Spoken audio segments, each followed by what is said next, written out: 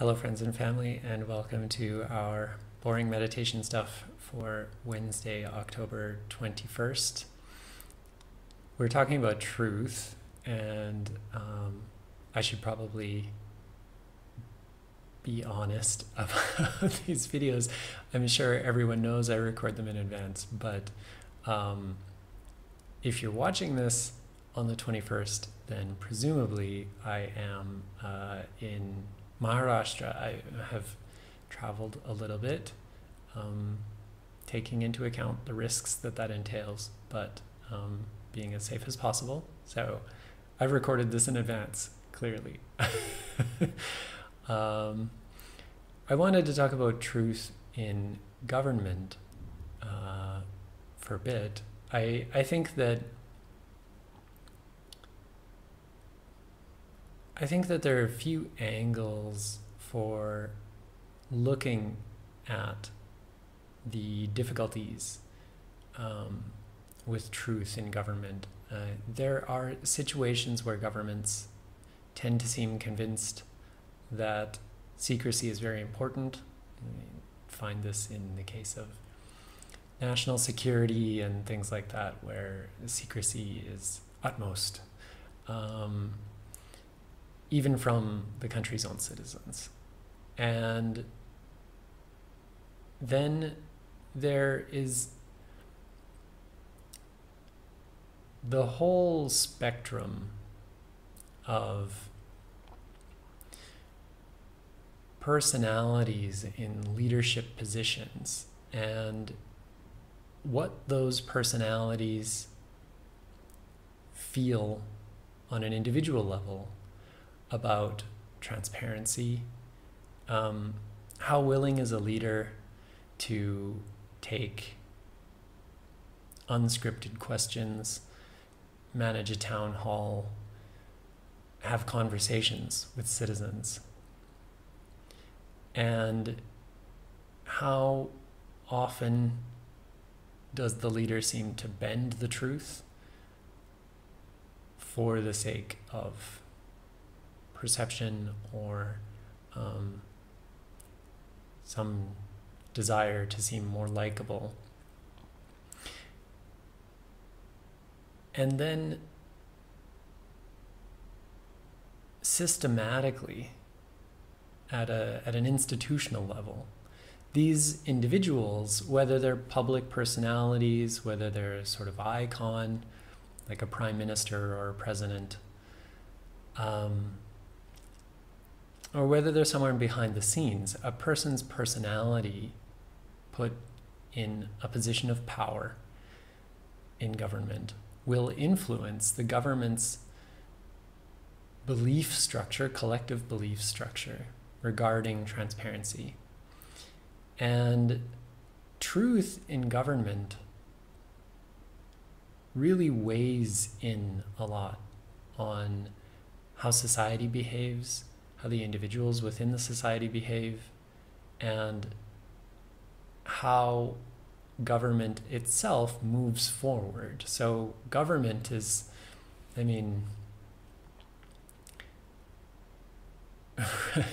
from, the smallest form of government, like a condo board or class president or something like that. If you had that in your elementary or high school, these shapes of government, they are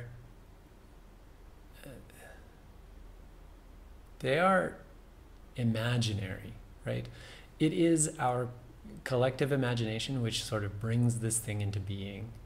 So in my high school, we had a student representative council. And the idea that those people constitute something only exists in the minds of the SRC themselves, the student council, and the student body and the teachers and administration who agree. Yes, the student council, they exist and they mean something and their decisions mean something. And So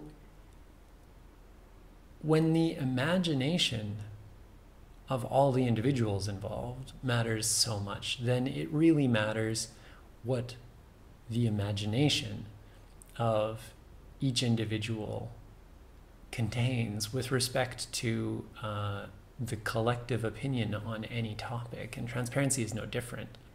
And in some ways, transparency is a sort of kind of special self-referential category where if your student council believes in secrecy and hiding and the value of not releasing information on an individual level, obviously they would have to agree to it collectively, but then collectively also, you will end up with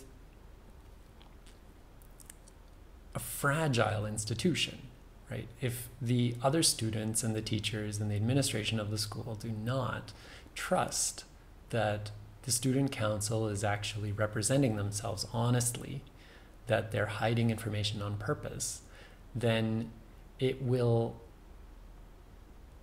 over time, erode the faith that the teachers and the administration and the other students have in the student council.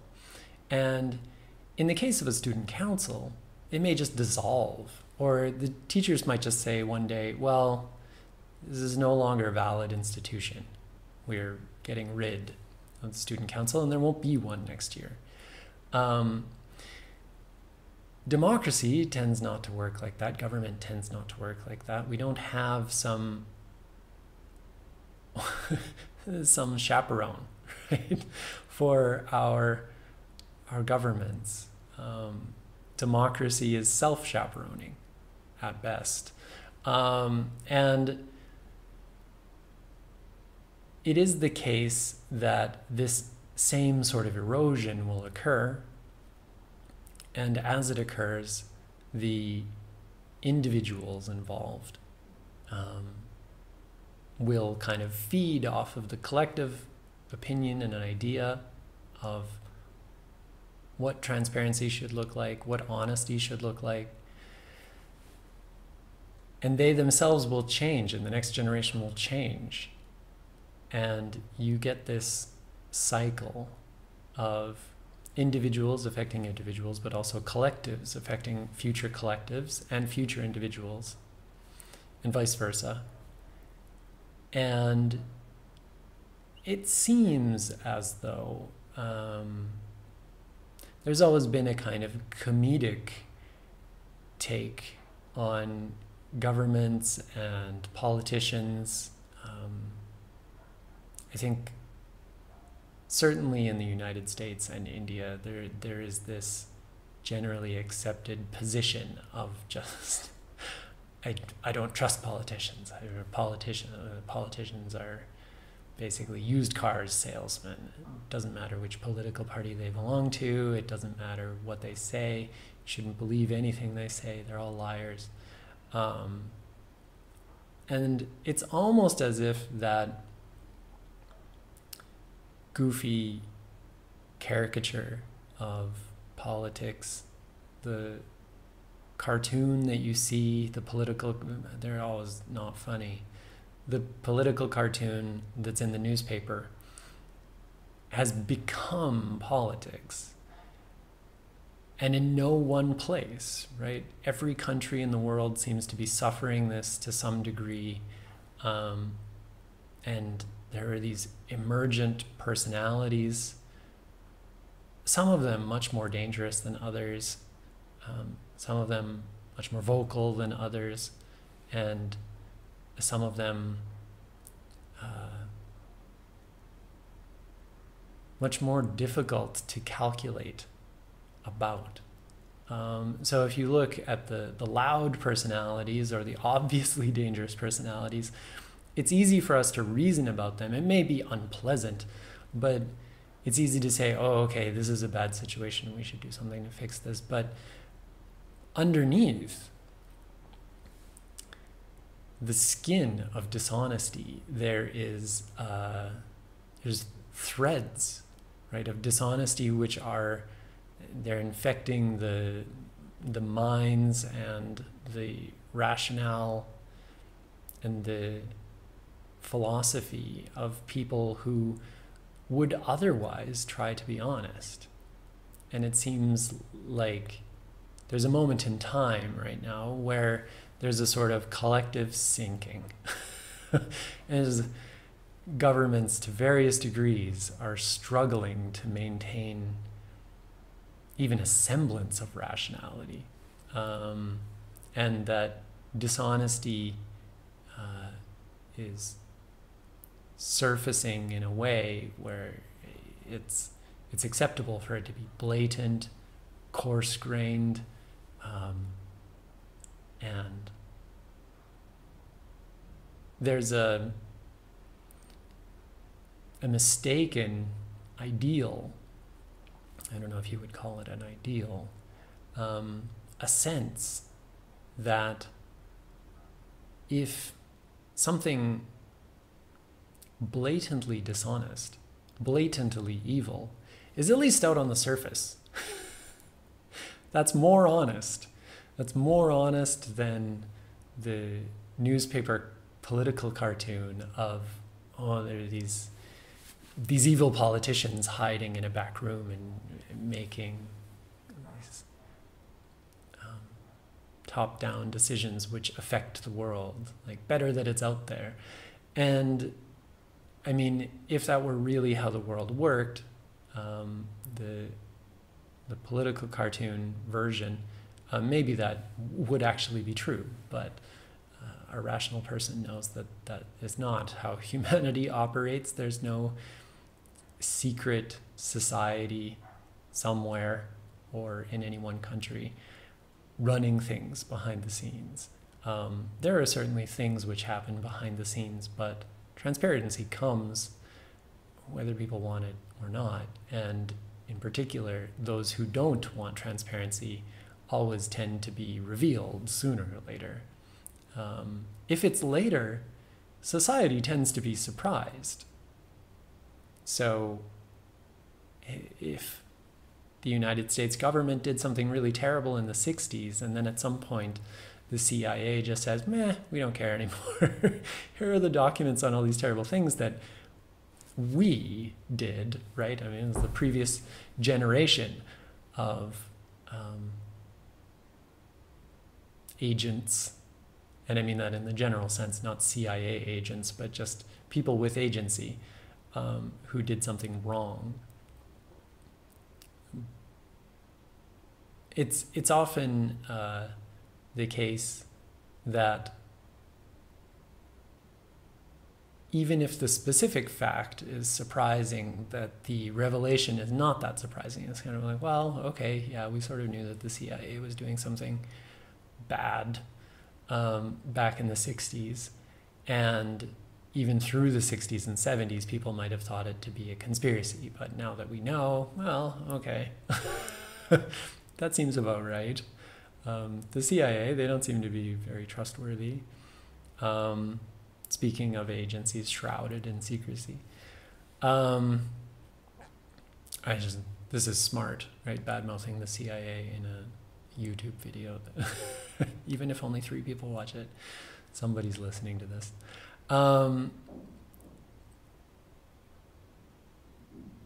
What is non-obvious is that there is no high-level cure for dishonesty. There is no top-down resolution. There's no law you can pass and say, oh, okay, now from here on out, no more secret societies, no more dishonest politicians, no more secretive national defense things. We'll be as open and honest and transparent as we can. There's nothing. There's nothing you can do. You can only really change individuals. You can then change systems and structures which those individuals participate in. So, I mean, blatant lies, you can make them more illegal. If you are a politician and you tell dangerous lies that endanger the population who have hired you for the job, then maybe you go to jail for doing something really dangerous, really wrong, really incorrect, especially knowingly. But that only goes so far. And then the government needs to pick up tools which are inherently transparent. So there are transparent technologies. There are transparent laws. We could certainly make the tax code more transparent. All of this is actually it's two things, right? On one side, you have the individual politician or the individual citizen or the individual teacher or the individual banker, whoever they are, and their capacity for transparency, their capacity for honesty, and how much they're changing. Are they actually bothering to grow? Because we all know that we're flawed in this regard. We know that we are not capable of perfect honesty all the time, but is it even in our interest? Is it even something we're pursuing to grow our ability to be honest? And it is a constant, lifelong pursuit to be more honest, to be more effective within the field of honesty. Are we trying? Or are we just accepting, oh yeah, I was born this way, however I am, and I'm stuck. My whole life I'll just be this kind of teacher or this kind of banker or this kind of politician or whatever. That much honest. Then,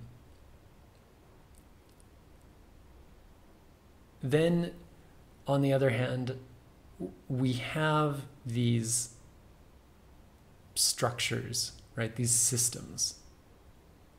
Systematic honesty or systematic dishonesty, and it reinforces itself.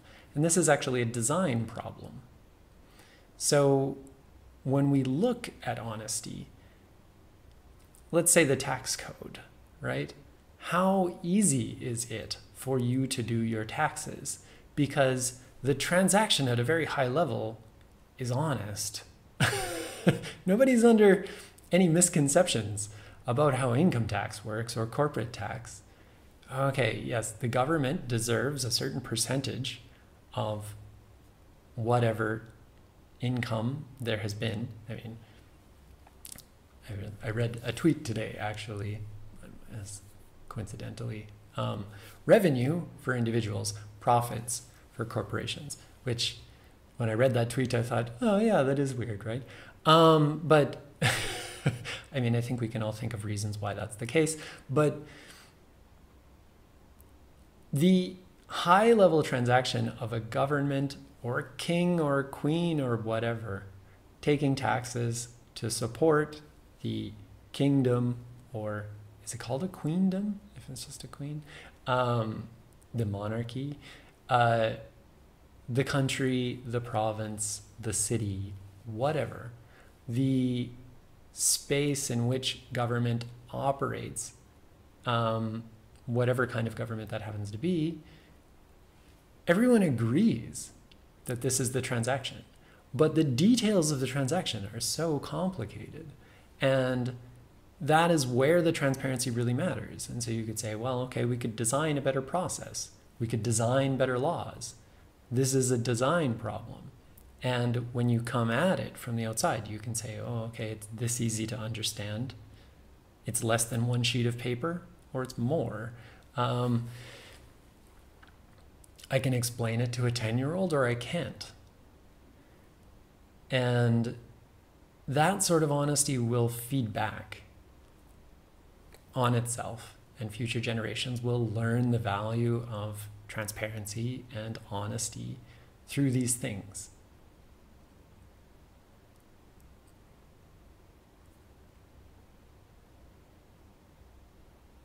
There are all sorts of other spaces where this can really take root, right? Particularly in business, but throughout all human endeavor. But in terms of actually choosing an actionable thing that you can do immediately.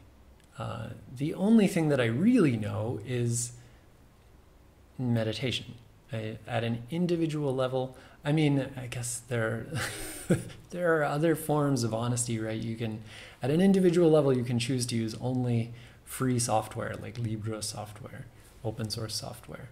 And maybe that will have some effect, but probably not. Mostly, it's a nice idea, but these sorts of external changes in honesty tend to place too much value on our own individual sense of agency. Whether I use Linux or whether I use a Mac is probably not relevant to society. It's not going to be a significant change. If an entire government adopts free and open source software, or an entire education institution, or an entire corporation, yeah, maybe then there'll be some changes. But how to get there? Because a government, a corporation, this is a collection of individuals, and the individuals themselves need to change and work toward honesty. Every day, it's exhausting. Well, it's not exhausting, but it's tiresome and it's boring. But it's worthwhile. I mean, when you're 4 years old, brushing your teeth is tiresome and boring, but you get used to doing it by default, and you understand the value of it when you lose your first adult tooth and know that you'll never get it back.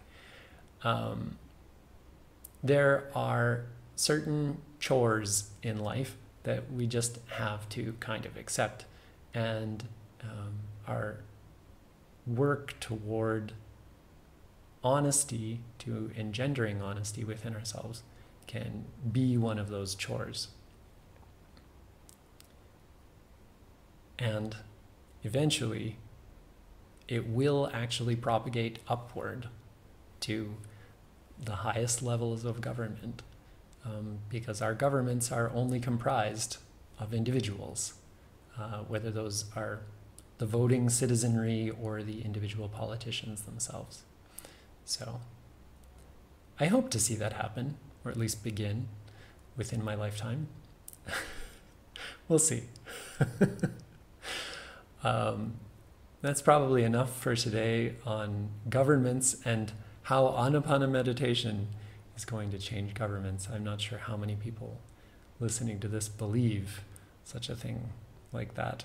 I think it's probably more likely if people take Vipassana courses and see the sort of influence it can have, that people will appreciate how that can actually influence individuals, individual choice, and the consequences thereof.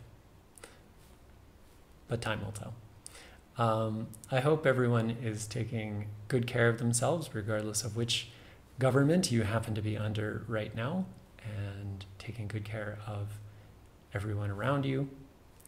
And I will talk to you again tomorrow. Goodbye.